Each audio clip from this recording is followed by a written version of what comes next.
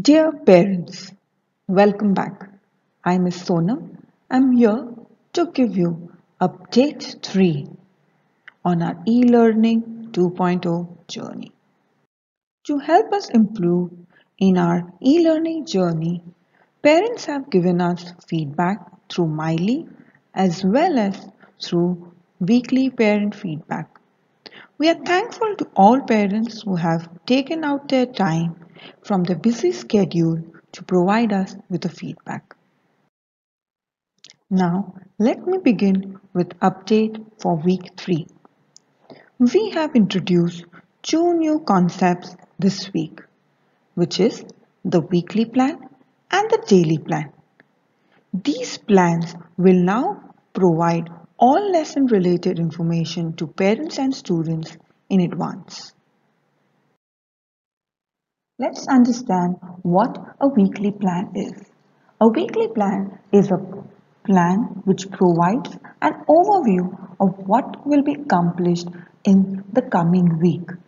Here's a sample of the weekly plan. As you'll see, this plan has been divided into various parts. The first part gives us general information about for which week is this plan for, about the previous week's attendance and the timetable for the coming week. Below, you will see a detailed plan prepared by the teacher to inform the parent of what they plan to do for the entire week. Weekly plans will be given to the parents on every Fridays. Now, let us have a look at the daily plan. A daily plan is a detailed plan of what will be taught by the teacher along with all the necessary links to resources. Students can therefore learn at their pace and time convenience. As this plan is going to be available a day prior, students can continue learning even if there's an internet connectivity issue. Let us have a look at how a daily plan looks like. If you have a closer look at this plan, you will see that it gives you more detail about what the teacher is planning to teach for a particular day. It also provides you what material to be kept ready for the lesson and the Zoom links for the next day's lesson. In case you have missed a particular lesson because of internet connectivity issue, it also provides you with necessary resource links. This plan will be available to the parents a day in advance. Now, let us look at some highlights for the next week's update. We plan to reduce learning hours for the primary grade students. Also, the usage of website for accessing information quickly will be introduced. Now, let us have a look at the video tutorial prepared by Ms. Bhaktawar for students on how to add work in the class notebook. Warm greetings to my dear students.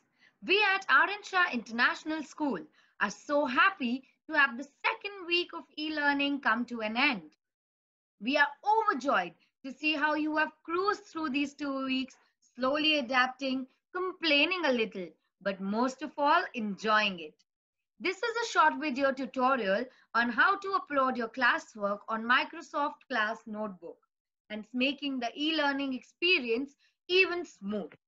I'm quickly going to share my screen and I'm going to show you two tutorials. One is the tutorial of how to upload your material using a laptop or a PC, and another is a tutorial on how you would upload using your mobile phone. First, we shall begin with how to upload by using your desktop or PC.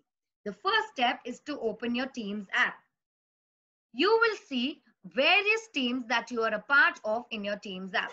You open the subject that you want to be a part of or where you want to upload your material. You click on your subject and you have the class notebook option on the top panel. The moment you click on class notebook, your notebook will open. Once the web page has loaded, once your app has loaded completely, you have to click on this particular arrow which says Open Navigation Panel. When we click on that, we see our notebook. Now the left section, this section is the part of the sections of your book, and this section shows the pages. Since I am a teacher, I see all the student notebooks. However, you being a student, you will see only your notebook. So when you click on your name, you will see the sections of your notebook. So the first step is to click on the section you want to upload your material in. The moment you click on the section, you will see the list of pages. Now, the first one, that is a blank page, is where I want to add my material. So on this particular dash that you see here, we write the topic or the name of the page. So for example, I put CS01, which is conducted on the 2nd of July 2020. Now, the next thing I want to do is simply paste my work, right? So how do I do that? Now, since you all are taking a picture of all the work that you are doing, you go to Insert and you click on Picture and you select from File. Now, when you select from File, you get an Insert Picture dialog box on your screen. The next thing you do is you choose a file. When you click on Choose File, you get all the files of your PC. So for example, I want to upload this image of, this is the work that I've done today. So I want to upload that. So I click on the image and I click on Open. Now this image is attached in this dialog box. Once it's attached, I click on Insert. And here is my picture that's being loaded and uploaded. And here I have my work uploaded. It is that simple, kids. So you all, I'm very, very sure, can do it very well. All right. Now you don't have to save it. You don't have to do anything. You just have to exit your Teams app and it will automatically get saved in your particular notebook. All right. Now quickly showing you how to upload things on from your mobile phone. So I'm going to stop my screen share from my laptop and I'm going to screen share from my mobile phone. So here is my mobile phone sharing the screen. This is a look of my mobile phone. The first thing that I do here again is to open the Teams app. Now here I have the Teams app. So I click on it and I open it. The moment I open the Teams app, I have an option of Teams over here, which is in the control panel, which is below. So when I click on that, I see a list of various teams that I'm a part of. Now I go, for example, I want to go to Commercial Studies of grade 6. That's my subject. I click on General. The moment I click on that, I have various options such as Post, Files, and More. So to upload my stuff, I have to click on More. The moment I click on More, I get an option of Class Notebook.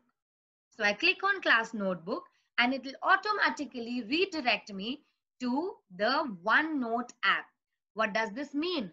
This means that I have to have the OneNote app in my phone in order to publish or to post any work in my notebook. Now I see my notebook, my welcome page, my collaboration space, my content library, and my name. Again, because I am a teacher, I see everybody's name, but since you are a student, you will only see your notebook. When you click on your name, you will see the various sections of your book. Now, since I want to upload in AO1, that is knowledge and understanding, I will click on that. The moment I click on that, I already have one page over here. What if I want to add another page? So I click on this plus sign below. That will add another page for me. So here opens a new page. So I want to put my CS1 in this, which is conducted on the 2nd of July 2020. Now I want to paste my work. I click on this white space over here, and right above my keyboard, I have an option of a small camera. I click on that and I get various options. One is to take a picture, through which I can directly click on this and it will open up my camera. So when I do that, I can directly take a picture. For example, this is my work. I take a picture of that, and once I click done, it will get posted on my page. However, I want to post a picture which I have already clicked in my phone. So again, I click on this camera, which is over here, and I click on from library. That is from my mobile library. It asks permission, so in which I click OK. And I will get a glance of all the photographs of my library. It is taking a little time to load, so let's reload it from library. Yes, so here I have all the pictures. I go to the picture. For example, I want to post this one. So I select that and then I click on done. The moment I click on done, I get the screen wherein it asks me to confirm, or I can also add new. For example, I have more than one pictures. So I click on add new.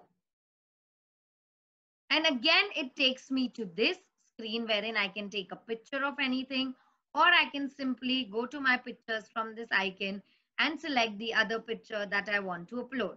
For example, I want to upload this one. Okay, now I have added my pictures and now I simply click on done. The moment you click on done, your work will get posted in your notebook. So here is all the pictures that I wanted to upload and they are all posted in my book. Now what do I do next? I simply click on back and I see all my pages here and I close the app.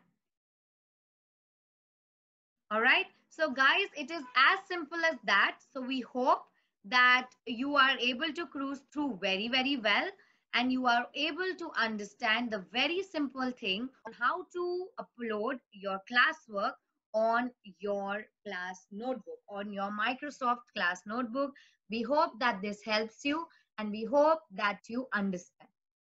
Thank you very much. On behalf of the management, principal, teachers, and staff members, I'd like to thank each one of you for your constant support.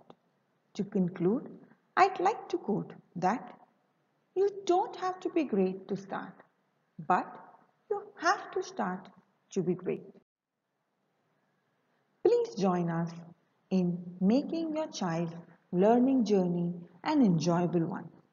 I take your leave as of now and see you all next Saturday with e-learning 2.0 update 4.